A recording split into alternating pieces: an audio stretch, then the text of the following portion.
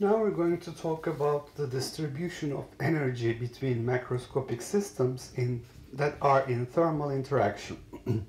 So we're considering again systems A and A prime that are in thermal interaction, and the total system A star, A plus A prime, is isolated from the rest of the world. So it's the same story.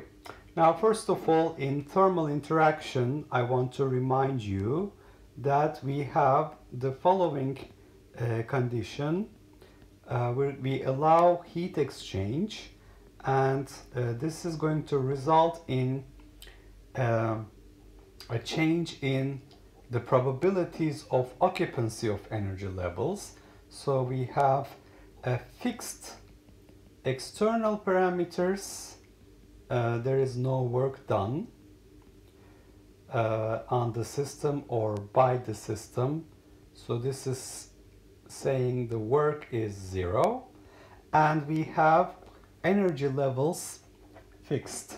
So we also have fixed energy levels. So what does change is the probability of occupancy of the energy levels. Now again, I'm considering two systems. So let's say that we start with the same story.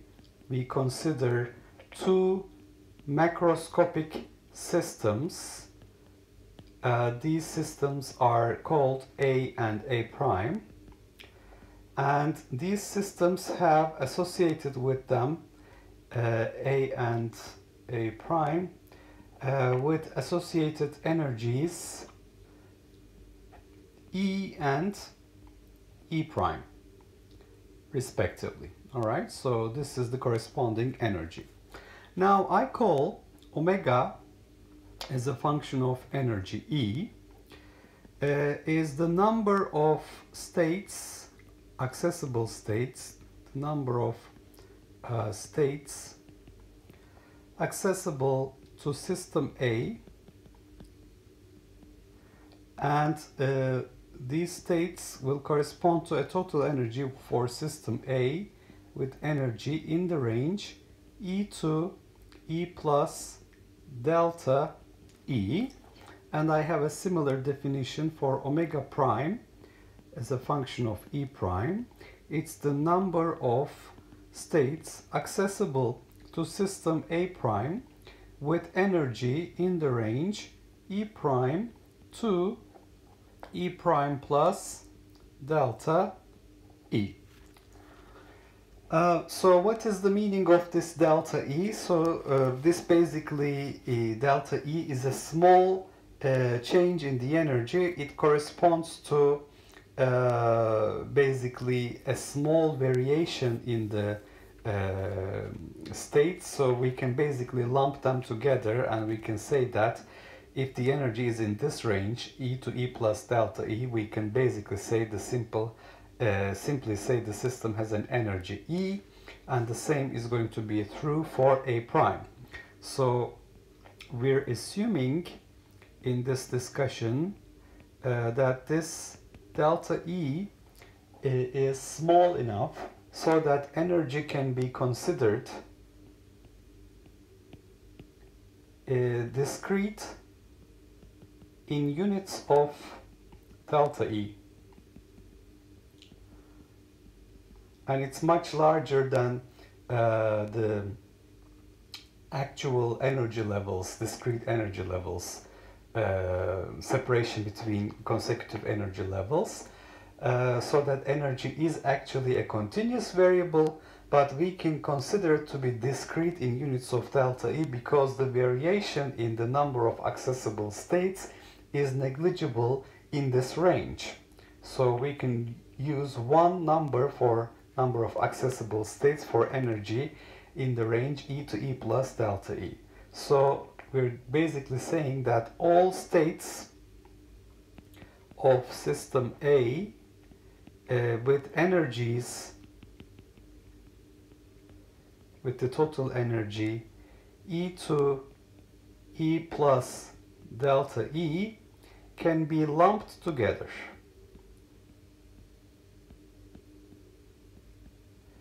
so that the variation in energy is negligible, as if they simply had an energy E. Okay, so the variation in the number of accessible states is negligible in this range. And the same is true for A prime. Okay, and we have the total system, A plus A prime. We call it A star. This total system is isolated, therefore it has a fixed total energy. E plus E prime, which is E star, is a constant. But since we have thermal interaction between A and A prime can exchange energy in the form of heat.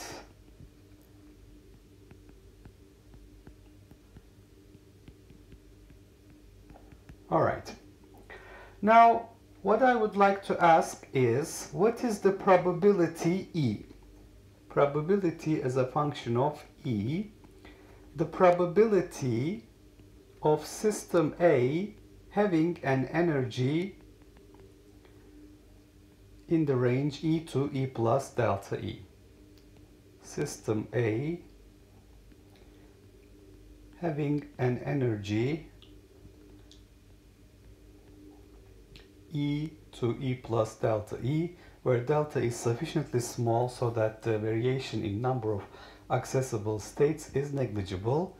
And I can also say there's a corresponding question: what is the probability of A prime having an energy, because the total energy is fixed, E star minus E, which is equal to E prime to E prime plus delta E. So what is this probability? Well, this probability is equal to the number of states accessible to the system when this system A, the total system, when the system A has energy E to E plus delta E. So the number of states accessible to the star system when the system A has energy in the range E to E plus delta E, divided by the total number of accessible states to the system star, the total system. So which is something I can call it to be a constant 1 over omega star. So it's a constant C times the number of accessible states to the total system when the system A has energy E to E plus delta E. So I have omega star total here. This is total number of accessible states to system A star, and omega star as a function of energy E is the number of states accessible to A star when the subsystem A, when the system A has an energy in the range E to E plus delta E, where the number of accessible states is not changing in this range. Okay, now we have our postulate of equal a priori probabilities. So if I consider, due to equal a priori probability postulate, if you think about any accessible state of A, what is the probability of having this accessible state of A? It's 1 over the number of accessible states to system A. So this is true for any accessible system any accessible state of system A.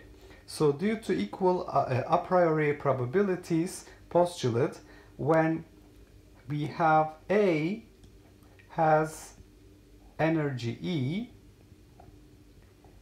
it can be in any one of its accessible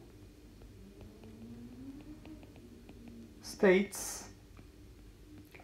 Omega E is the number of accessible states with equal probability. So this is true.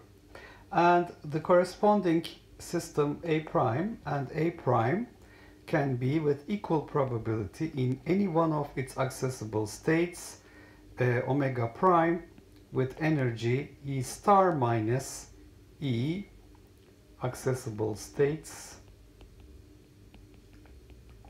with equal probability. Now, what does that tell me about the total number of accessible states?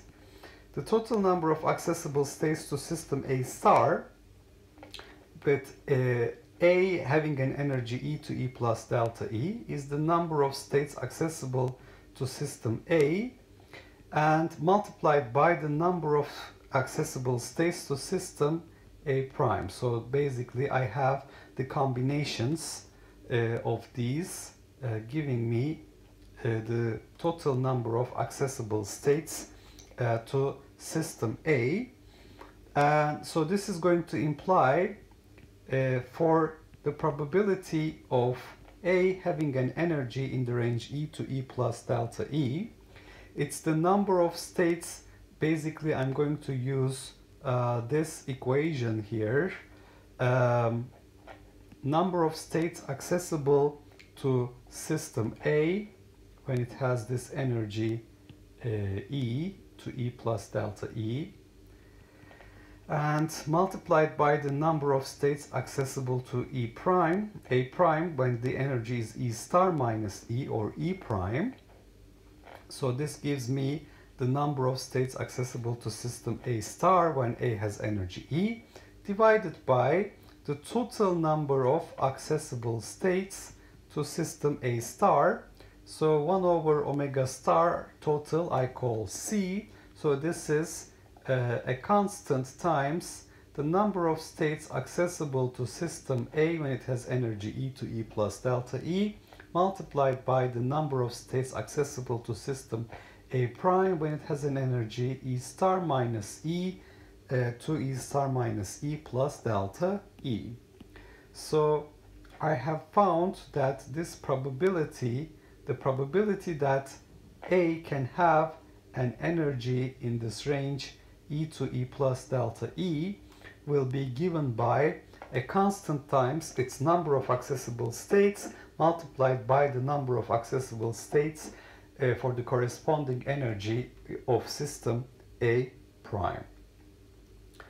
Okay, so we're going to continue this discussion in the second video. Before we continue, I would like to clarify the situation we have here. Once again, we're talking about thermal interaction between systems A and A prime. And thermal interaction implies there is no work done and external parameters are fixed, energy levels are fixed. It's the probability of occupancy of the energy levels that is changing. Now, if you consider the energies of these systems A and A prime, if A has an energy E, A prime has a corresponding energy E prime. E plus E prime equals to E star. For the total system, A star is isolated, it's a constant. I call the number of accessible states to system A with energies in the range E to E plus delta E omega E, and this delta E is chosen such that it's a small variation in energy that does not affect the number of accessible states appreciably. And the number of states accessible to system A prime with energy E prime to E prime plus delta E is omega prime as a function of E prime. So once again, this delta E is chosen small enough that the number of accessible states is not changing much, so we can neglect it, we can consider energy to be discrete in units of delta E in the number of accessible states calculation, and the same is true for A prime. And these two systems that are in thermal interaction can exchange energy in the form of heat, while the total energy is fixed. E star is a constant. And I ask myself, what is the probability of system A having an energy in the range E to E plus delta E? Or equivalent question, what is the probability of system A prime having an energy E star minus E, which is E prime, to E prime plus delta E? The answer is the number of states accessible to the total system A star when A has an energy E to E plus delta E divided by total number of states accessible to A star. And this is due to the equal a priori probability postulate. So when a system A has omega of E accessible states, each accessible state has equal probability equal to 1 over omega E. So for the total number of accessible states to system A star, when system A has an energy E, we just have to multiply the number of accessible states to system A with the corresponding number of accessible states to A prime to get the total number of accessible states when system A has an energy E. So omega star E is omega E times omega prime E star minus E, so that the probability of A having an energy E to E plus delta E is omega times omega prime divided by omega star total for energy E and E star minus E. So this is going to give me a constant C. So this is basically what I'm identifying as a constant. And what is this C? So what I'm calling C is 1 over omega star total number of accessible states to system A star. And so this probability will be given by the product of the number of accessible states omega E and omega prime E star minus E multiplied by this constant C.